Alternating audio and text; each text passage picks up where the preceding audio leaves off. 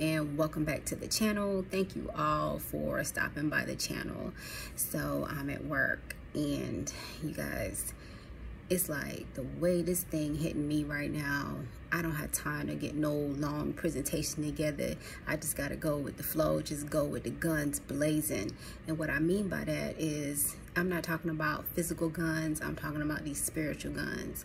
And I just did a video a few days ago that was called Walking in Your Authority.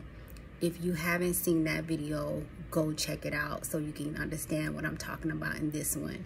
So you guys, I was reading your comments and y'all was precepting in that video. Come on, I love it. I love it. But as I was reading your comments, this one scripture has been like weighing heavy on me.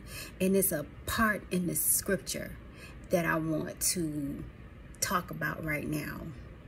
Because if you recall that video, when I was telling y'all how when I saw the man, and you know, my first response was, all right, let me get out of here, based off of what has happened to previous people, you know, when they encounter those type of situations, you know, like they could be minding their business and these forces just attack them, right? And then our first response is to retreat, and that's based off of fear. And I was like, whoa. So y'all listen. So in 1 John chapter 3 verse 2, there is a section in a verse that I'm going to bring out to you right now, because there's a reason why the Most High was telling me in that, when I told y'all in that video, he said, I heard the voice say, walk in your authority. So let's go. It says here, doeth not yet appear what we shall be. I could just go ahead and end this video right now, just off of that. Because those of you who understand what I'm talking about, doeth not yet appear what you shall be. There is an entire system that is hell-bent on you not knowing that one little verse right there. Do it not yet appear what you shall be. See, a lot of us have had the type of lives, y'all, where it's just been battle after battle after battle. You know, like, it's like, can I get a break? Right?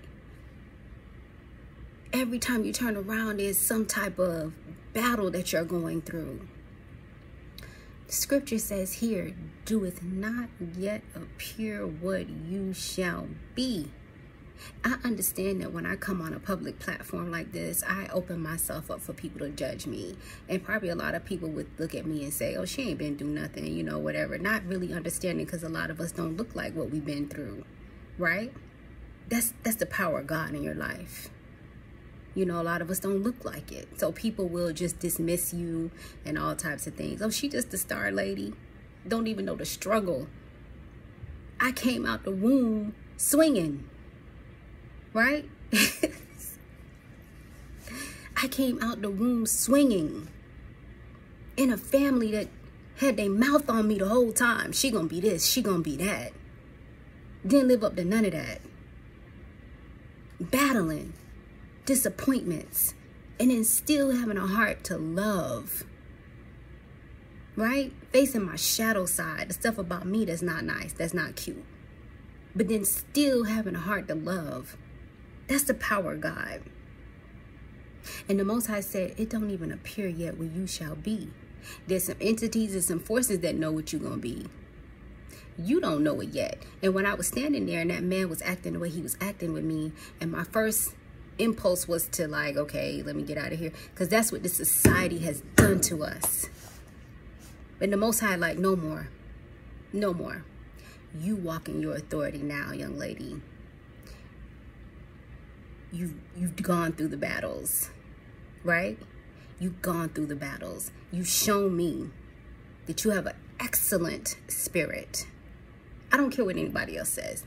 You have excellent spirit because after battle, after battle, after battle, when you came on the scene, even after all of that, you came on the scene, still loving, still want to serve your community. After everything that you have been through. Somebody better hear me today. Somebody better hear me today. Do it not yet appear what you shall be. See, when I'm showing you the zodiac and those 12 principles, then you have the planets, right? Those principles of righteousness. See, what they don't tell you is that whole 360 degree, see, there is a part in there. Once you start mastering, right? Go through the battles and you still coming out. You still transmuting. You're still becoming that alchemist. Guess what happens here? There is a part when the physical man can't go no further. And guess what happens? The spirit man, because each of us has a spirit man. The spirit man now takes over. You've gone as far as you can go in the physical. And now, spirit man takes over. And you don't have to be perfect. You don't have to be perfect. You don't have to be so knowledgeable and all those things. You have to come from a surrendered heart. So spirit takes over. And that's what Paul and them was saying. I am crucified with Christ. Nevertheless, I live. Yet not I, but Christ liveth in me. And the life which I now live in the flesh, I live by faith of the Son of God who loved me and died for me. That's that Christ consciousness. See, they have us waiting, you know, for something to come flying up out the sky, right? Because if you continue to keep waiting and not knowing, you are the real deal. It is you. You already have it. If you keep waiting, guess what? You're not going to stand in that authority. You would never, ever stand in that authority. You would never even realize this text when it says, hey, it hasn't even appeared what you shall be. Because guess what? When you tune in to that and you know who you are, and spirit man has taken over, spirit don't see obstacles. They don't see mountains. Spirit does not see that. And see, and if you don't even understand that, you can't command the angels. And you cannot command the demons. When Yeshua went into that place, what did they do? They started running from him. Please don't torment me. See? Don't torment me. And that's why the Holy Spirit was telling me, no, ma'am, you walk in your authority. And a lot of you are at that point where spirit is now going to take over.